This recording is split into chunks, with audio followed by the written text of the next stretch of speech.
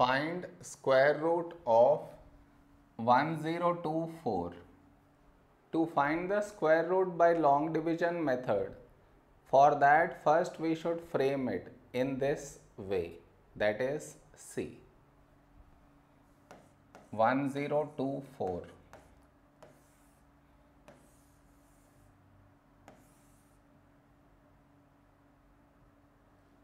Okay, next. Now we should divide the given number into pairs starting from this side. So these two numbers one pair and these two numbers another pair. Now here we have 10. 10 is not a perfect square. So now we should check 10 lie between which two perfect squares. And the square numbers are these.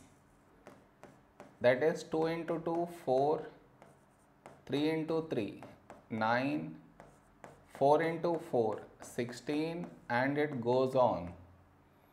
We have here 10. 10 lies between these two numbers.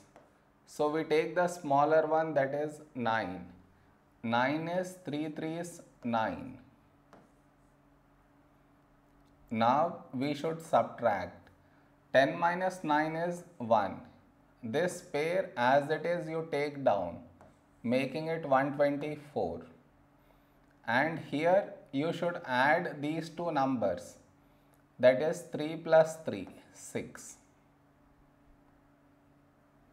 Okay, next.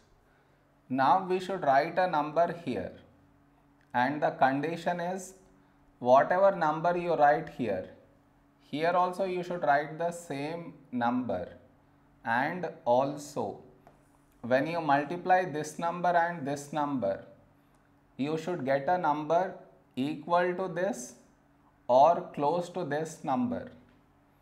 Okay, so now let us find the number here. If I take 1, these two numbers have to be same. 61 into 1 is 61 itself. This is far from this. If we take 2, these two numbers should be same. 2 into 2, 4, 2 into 6, 12. We got exact 124. So here we take 2 and here also 2 and here 124. Now you subtract. 124 minus 124 is 0. So we got 0. That means given number is a perfect square. And the square root of given number, that is 1024, is this number, that is 32.